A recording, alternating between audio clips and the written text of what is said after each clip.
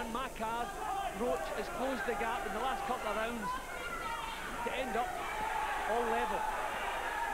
Because again, Dixon seems to be coasting, just looking for that final bell to sound. Lovely right hand went in there from Derek Roche, and an uppercut. As blood streaming now from both eyes of Roche. But he's going for the finish. Right hand catches Dixon and wobbles in. Dixon holds on. How he'll want to see the bell, whatever the result. Such a proud man, Scott Dixon, as he's shown tonight. But has Roche just done enough over the back end of this to win that Lonsdale belt? Let's see. And Derek Roche wins that Lonsdale belt outright. Scott Dixon is amazed. It'll be interesting to see how Dave Parris has scored that. Dixon looks gutted after everything he's done.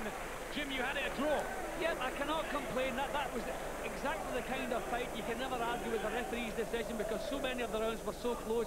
I had Dixon 2 points in front with 2 rounds to go, but I scored both of the last 2 rounds to Derek Roche, level on my card, so I had him retaining his championship through a draw. I'm going to be very interested to hear Dave Parris's mathematics here, how he actually scored the fight.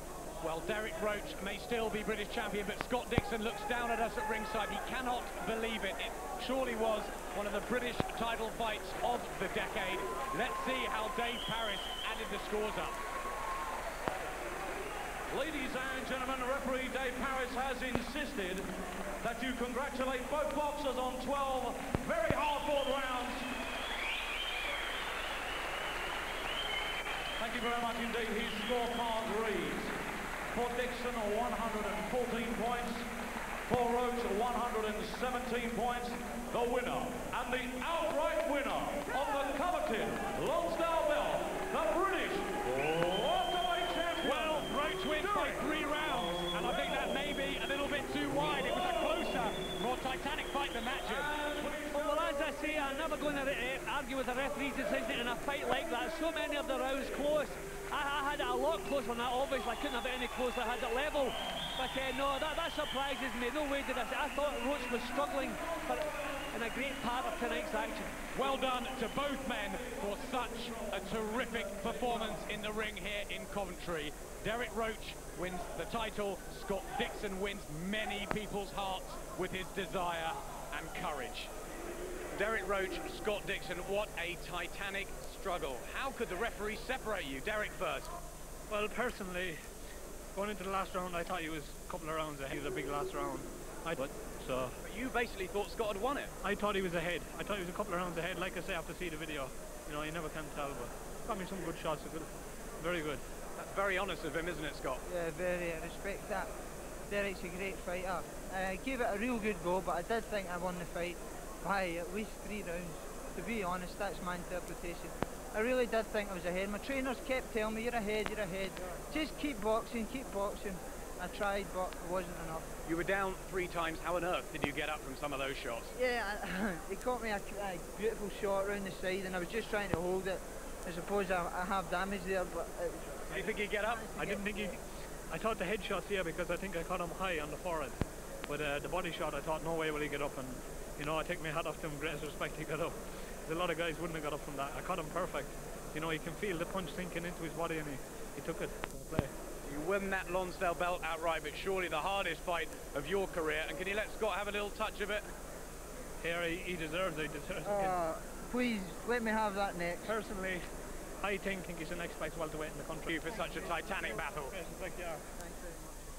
Astonishing grit from both, I think you'll agree. Nicky Piper, did you agree with the decision? I wouldn't disagree with it. It could have gone either way, and it was a very exciting fight. Don't forget, it was 3 knockdowns to 2, which means that there's 3 10-8 rounds to 2 10-8 rounds. There's two points advantage there on the knockdowns alone. And as they said in the interview, I mean, both fighters did very well to get up from the knockdowns. That one wasn't so bad, but this one, delayed reaction, like some. It was a serious get up, more so from these knockdowns. The body punches were great. He's not looking there, and if you're not seeing a punch coming, it's hard to tense up and tense those stomach muscles. Bit of inexperience, but he'll need to overcome that. But he threw 3 or 4 left hooks, which Roche blocked, and then the 4th one got through. Again, it amazes me. Robert McCracken. Yeah, it was a very close fight. If you wanted Roche's aggression or Dixon's boxing ability, but what Dixon's got to learn from that is he coasted the last 2 rounds, and you just can't do that in a championship fight.